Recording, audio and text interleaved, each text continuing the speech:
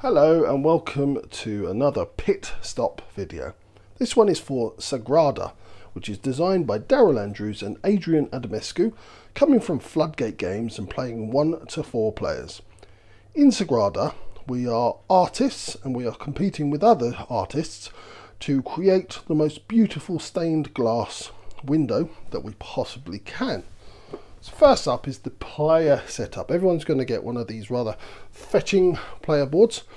Now in the player boards is going to be slid one of these window pattern cards. Now these range from 3 to 6 in difficulty, and that means it's how hard it's going to be to actually build your stained glass window, but it also directly corresponds to how many of these little favour tokens that you're actually going to get. Each player is also going to get one of these private objective cards, and it's going to depict one of the colours of the dice in the game, and you're going to score points at the end depending on how well you do getting that colour dice into your player board. Now on the table itself we have the score track, and we have what are tool cards, and these are ways of manipulating your player board a little bit. We'll talk about those later, and these are public scoring objectives. Again, we'll talk about them in final scoring. So a round is consisted, and there are 10 rounds in this game, of the start player drawing 2 dice per player plus 1. So in this 2-player game, obviously we're going to be drawing 5 dice. Obviously in a 4-player game you'd be looking at 9 dice to draw, and then what you're going to do, the start player is going to roll those dice. So you are now going to perform one each of the following actions. You can select and place a die onto your player board, or you can activate one of these tool cards. So first up we're going to show you how you actually place the dice. So you're going to start off, and you must start off on the edge or on the corners, and you can only place either orthogonal to a placed die or diagonally to a placed die. Now there are rules. Now on the board, as you can see, there are white spaces. This means you can place any die of any number onto that space. These shaded spaces all depict a die result. So this one's a 3, this one's a 4. You must put a 3 and a 4 as depicted on there. If it's a colour, then a die of that colour must go. Now there are restrictions which make it difficult. You can never place 2 of the same number orthogonally adjacent to each other, or 2 of the same colour orthogonally adjacent to each other. So if you look here in this white space, although it looks really good because I can place any colour in there, I can't place a blue, a green or a red, and I also can't place a 1, a 2 or a 4 in there. So I'm looking at this roll here, and I think really if I'm going to place in there I can only replace this 5, but I've got to be really careful that I'm not placing next to an area that only would take a 5. So that's where the beauty lies. You can also place anything diagonal, so I could just fire this blue in there. That would be perfectly legal.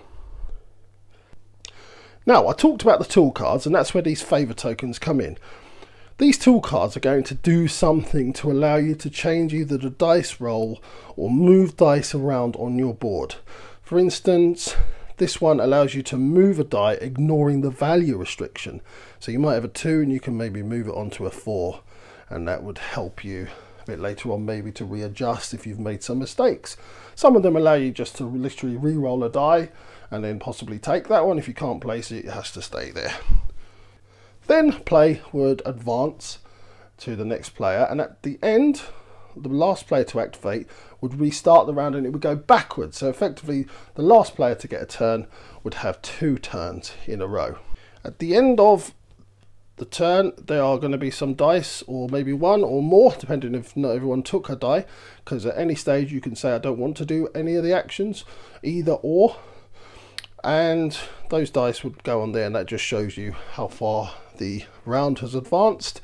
And also sometimes you get some of these tool cards that interact with the dice that are on the round track. So then after the 10th round we're going to advance to the scoring. Now scoring means that this flips over and becomes a score track, which these all would go on. And scoring is for your private objectives are going to score. Now for this one, I would score for all the numbers added up of green dice on my board. So for instance, this one now would show a 5 and a 4. I'd get 9 points for that if that's the way it finished. This all I managed to get. We talked about these public objectives. These are available to everyone. This one simply says if you get different denominations of numbers in each column, so as it depicts here, a 3, a 1, a 4 and a 2. This one is for rows. You must get one of each of the 5 colours in a row to score that, and that'd be 6 points.